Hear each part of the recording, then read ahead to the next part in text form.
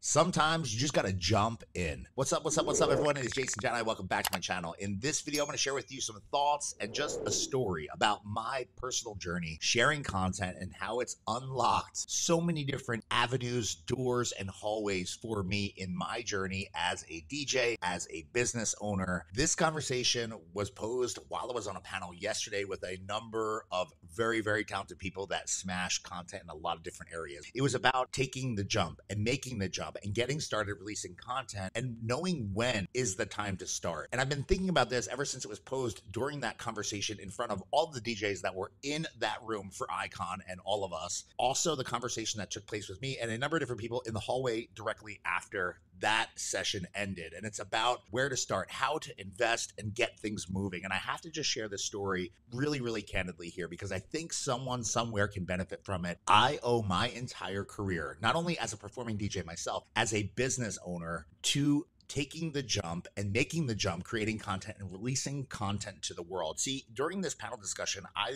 let the story out of how I got started and why I got started releasing content on platforms like the infant YouTube at the time. And I used to record these— Everybody, Jason Jani from Sound Connection Entertainment— that were shot with a shitty Sony hand cam. And I'm going to put a video right up here if you want to check it out from years ago. But these videos are really the foundation, the building blocks for my life in this industry, as well as my business life at the SE Event Group. These videos attracted attention. These videos created opportunities for me. And these videos really planted the seeds for the forest that I live in today. The point of this video is if you are someone that is looking to accelerate your business, if you're someone that's looking to do more things, you need to really seriously consider releasing content on as many platforms as you possibly can, because opening doors and unlocking the secret codes in life only comes with work, effort, care, and hustle. The quickest way to accelerate your business that I know of, not just today, not just tomorrow, but going back to the beginning, was using social media, creating and releasing content, and sharing as much of the story as possible with anyone and everyone that was willing to view, listen, and connect to the content. These videos didn't always smash the numbers of views. These pictures or images or pieces of content on whatever platform didn't always get a ton of hearts or likes or even positive comments. Even on this channel, I've gotten so many really, really interesting and very confusing comments from people and my personal experiences that I'm hoping will help someone somewhere. And just by the number of people that have come up to me and just shared some thoughts and comments and just stories of how content found on this channel has helped them and their business just grow, it's so humbling. And that's really honestly the reason why I do all of this. But creating content is really what allowed me to build a business. See, I was releasing content on different platforms because I couldn't compete with the people that had the biggest, flashiest websites. I didn't have the staff that some of these large organizations did.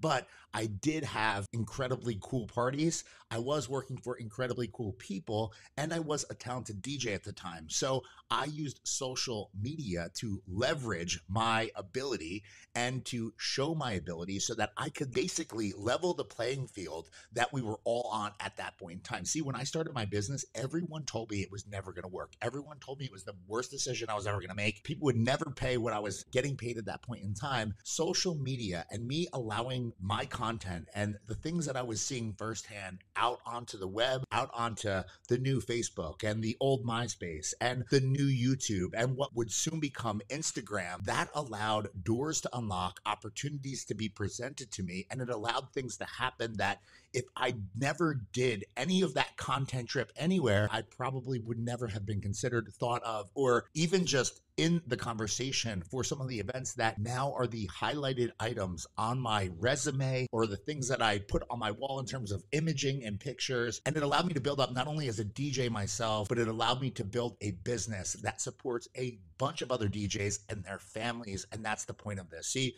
without content, people like Jeff Scott Gould and Tony T. Netto and Christian Lagutera and Paul Knox, they would have never came into my space. Even Nick Spinelli is an example of how content can connect with someone in a way that was compelling enough that Nick wanted to leave the company he previously worked for, where he was the number 2 person, to come into the SCE event group where he was going to be the number 8th person on the roster in terms of seniority. But he wanted to come here because he saw us doing cool things for cool people in a bunch of different ways. And it allowed that conversation to essentially start. Him sharing content actually got the conversation started with me, so that we eventually sat down and thought through the way that he could possibly transition from his existing world and the things that were essentially his pain points, and how we could bring him into the SCE event group fold, and how we then could take what we knew, what he had, what he was capable of, and put him onto this plan to essentially be successful at SCE. And that plan for him came together, and he used social media and content creation to be attractive to couples and people that were planning events. And eventually it would click in not only with that universe of people that he was targeting, but it would then be accepted and really embraced by the community as a whole. And now Nick is someone that is in super demand because he continues to push the limits, push the bar, and really create incredible content on platforms like TikTok, where he's literally catapulted into a complete next stratosphere in terms of demand and opportunities that are opening up for him, and just attention. I mean, he has over 150 million views on his videos in less than 6 months on that platform. That is mind-bending incredible. The point of this whole video is not to be oh, look at what we did, and oh, look at what this, and look at that. The point of this video is simple. If you are someone that is looking to throttle up your path in this industry, throttle up your business path as an organization, looking to throttle up the opportunities in front of you, you need to be collecting, curating, releasing, and just producing content every single time.